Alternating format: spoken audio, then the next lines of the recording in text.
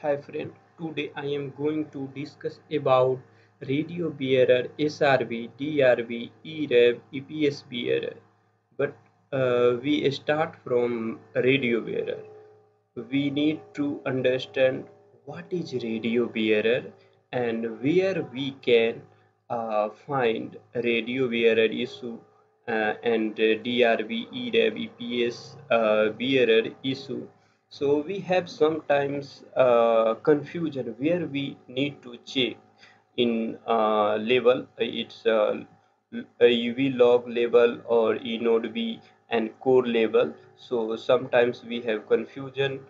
Somebody checking UV side in eRAB established. So today decided to we will discuss about basic thing, basic concept of radio bearer. I will discuss in next video in details, but here we will discuss basic concept because we need to go in the next level. We should clear the concept, small concepts. That's why nowadays I am describe and discuss about a small point. So yeah. Yeah, radio bearer. But firstly, we need to understand what is radio bearer. Radio bearer is a connection between EV and E node B.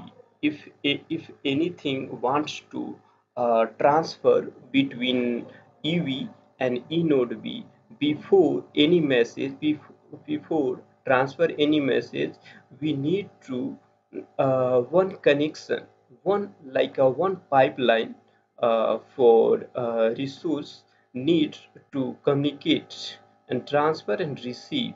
So it's established one connection is called radio bearer. Radio bearer is established between the UV and E node B.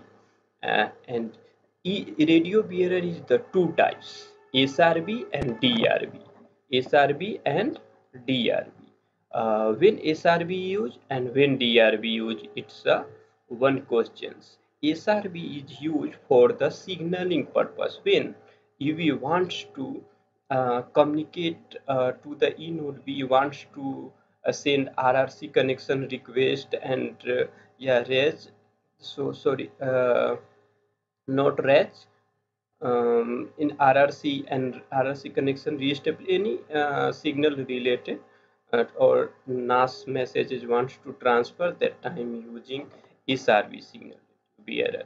And when after signal radio bearer and eRAB is established, then if UV wants to transfer user data that time using DRB, and DRB is the connection established between UV and eNode B. I think you can understand what is SRB, DRB, and this is the connection between UV and eNode B. Next, we discuss about what eRAB. eRAB. In eRAB, have many persons have confusion about eRAB. What is eRAB?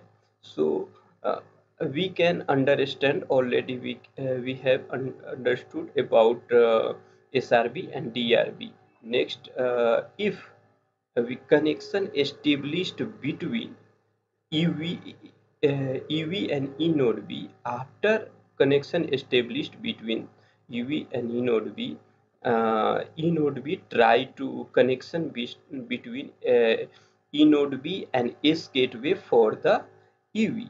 So if connection is established between the E node B and S gateway, so it's called S1 bearer, and E node B and S gateway, uh, yeah, connection between established with the help of EMME, because E node B send a piggyback messages through the E node B, and E node B send S gateway to need bearer established. After that, S1 bearer will be established when S1 bearer is established between E node B and S gateway.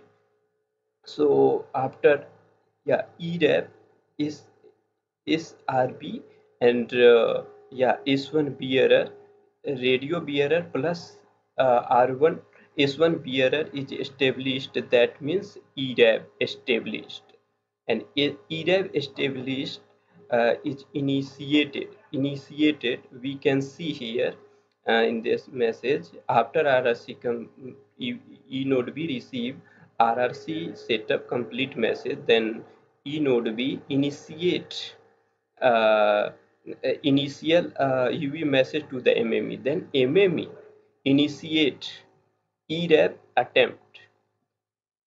After that, again, E node B send initial context setup message to the MME. That means, yeah, eRAB. So eRAB connection is established at the node B, at the E node B. So if we want to analyze eRAB setup regarding anything issue, so we need to check E node B sites.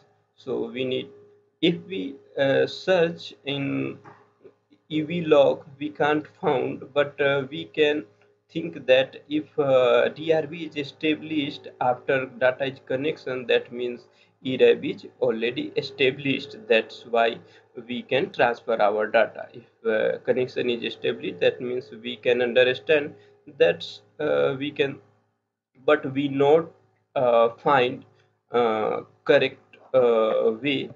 So if we want to analyze eRAB, so we need to check at the eNode B site. So again, I think you can understand eRAB, what is eRAB.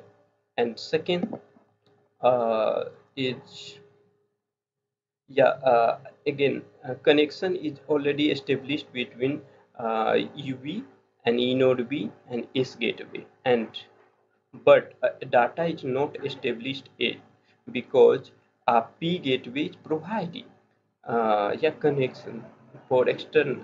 So after eRAB is established, S gateway try to communicate between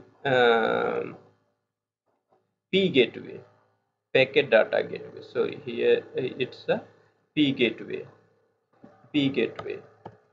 P gateway. Then if the connection is established between S gateway and P gateway is called S1, S5 or S8 bearer. When roaming is used, then S8, and if it normally, then S5 bearer is used. So if the connection is established between a serving gateway and packet gateway is called, and if UV is now connected between P gateway through the E node B S gateway, so data is after connection is, data is flow. So EPS bearer, it's if the connection between all, so EPS bearer is equal to eRAB plus S1 S5 S8 bearer. So if all between UV is established between in and V and S gateway bearer is S1 bearer established and S5 S8 is established, that means EPS bearer is established, and after that communication is start between to user and server and user. So I think you can understand right now. I will come with yeah, log analysis. So thank you.